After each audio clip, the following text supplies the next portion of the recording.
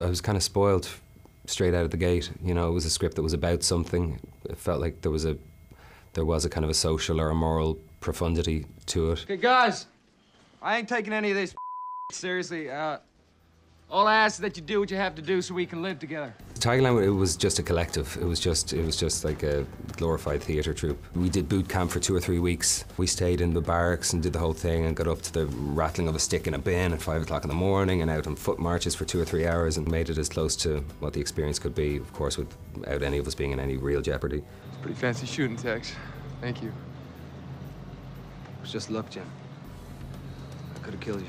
After Tigerland, when Tigerland came out and the film was pretty well received and I got some decent notices, it kind of all went ape after that. It went mad. I had these opportunities that were just being thrown at me. It was insane. It was something that I don't know if you can ever be prepared for, the kind of success that was being offered to me so fast, you know? Why don't you cut the cute act, Danny boy, and tell me exactly what it is you're looking for? Flaws. There hasn't been a murder in 6 years. There's nothing wrong with the system. It is Perfect, I agree. I think Matt Damon was supposed to do the role originally, and I don't know, there was some clash with his schedule, and I got a call from my agent saying Steven Spielberg wants to meet you, which was a shocker. You know, because I'd grown up, I was watching Jaws and Close Encounters and Indiana Jones, and we sat down and we talked, and I shared a sardine sandwich with him, which was enough for me. If I didn't get the role, just to share a sardine sandwich with Steven Spielberg was kind of, I had nailed the day. Whoops, gone. Sorry, Danny, I'm gonna have to give you the full tour some other time. And, you know, I was working with Tom Cruise, which, you know, I was 24 or 5 and it was my 3rd or 4th film, and I was just going, what the hell? You know, he'd be very competitive and very physically engaged. And did you see the stunt he did on Mission Impossible where he's holding onto the side of the plane? I mean, that's mental illness. That's not bravery. I mean, that's mad. I remember him walking on the set and screaming, are we making an action movie? Then why don't I hear action? Hey, just tell me what the you want from me. Anything you want. Oh, hello. There you are. I thought I was talking to myself again. Anything you want, I'll do it. Just tell me. Tell Kelly about the real Stu. About your little motel. Phone booth was a lot of fun. Phone booth was a challenge. I think 9 days in the booth. We shot 1 day in Times Square. To do a feature film in 10 days it just never happened. Jim Carrey was going to do it, and I think there was a world I'd heard Mel Gibson and Will Smith, and people were trying to crack this Larry Cohen script and see how it could be done, and how it could be done without being an exercise of cinematic tedium, because it was all set in the one place. And Jim was going to do it, he dropped out for whatever reason, and then Joel called me because we'd worked on Tigerland together, and he said, listen, I have this script, will you have a look at it? And I read it and loved it and just saw it as the challenge that it became. I killed a little boy.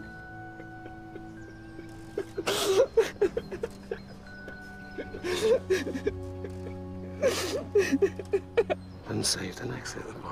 In Bruges, that was a great script. I mean, he's so brilliant, Martin. You know, I asked him how long it took him to write In Bruges, and he, 3 weeks. Like, and one draft, last draft type of thing. Do you know what I mean? I don't want to run out there, come back in 10 minutes and find you hiding in a cupboard. I completely promise, Harry. Not gonna risk having another little kid die, am I? I tried to talk Martin out of casting me because I thought the script was so good that people would arrive to the cinema. I had had a bit of a reputation, I'd gone through some things, rehab, and I was like, this is too good. People will come in with a certain opinion of what to expect or baggage in relation to me. I said, you should really find an unknown actor to cast in this, and he told me to shut the f*** up. Your heart's on the loose. You roll them silvers with nothing to lose. Yeah, I played guitar. I remember Scott Cooper, on one stage the camera came in and I was playing the guitar and he was like, angle up, tilt up, tilt up, tilt up, because my fingers were all over the place.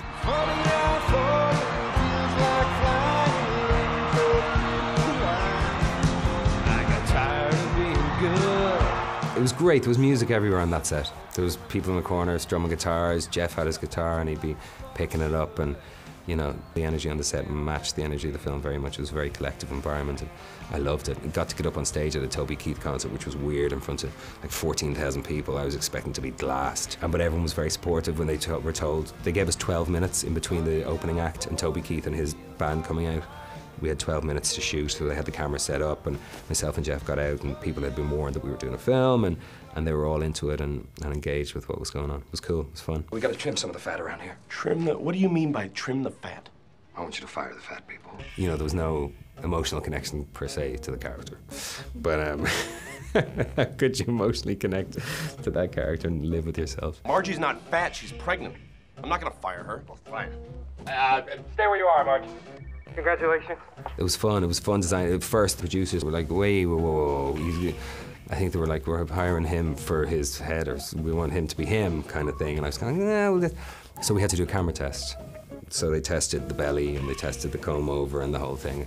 And they didn't want to go with it, I don't think, but they were kind of like, oh, it's kind of good.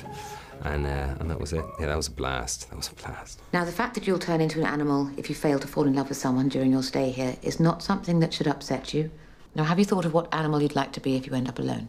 Yes, a lobster. I read the script and I didn't quite know what to make of it. Because if you think that the film is strange, when you see the film, which people have told me they thought it was, I mean, you have the benefit of the visualization of the world.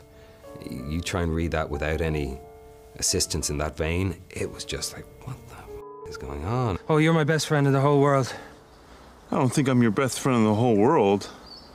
You used to spend much more time with John. Oh, who's John? That character was very sweet, and I think about as lacking in guile or subtext as any character I've ever played. I got big, for me, I got big. I ate a lot of ice cream, just in the microwave, melted, because I couldn't eat anymore, I just melted in the microwave, chug it back. And, you know, cheeseburgers and fried foods for breakfast, and it gets boring when you have to eat. Part of the fun of doing it is, you know, you're not supposed to. You know what I mean? You know, it's kind of, when you have the directive that you're supposed to, it got dull very fast. So setting a pack of dangerous creatures loose here was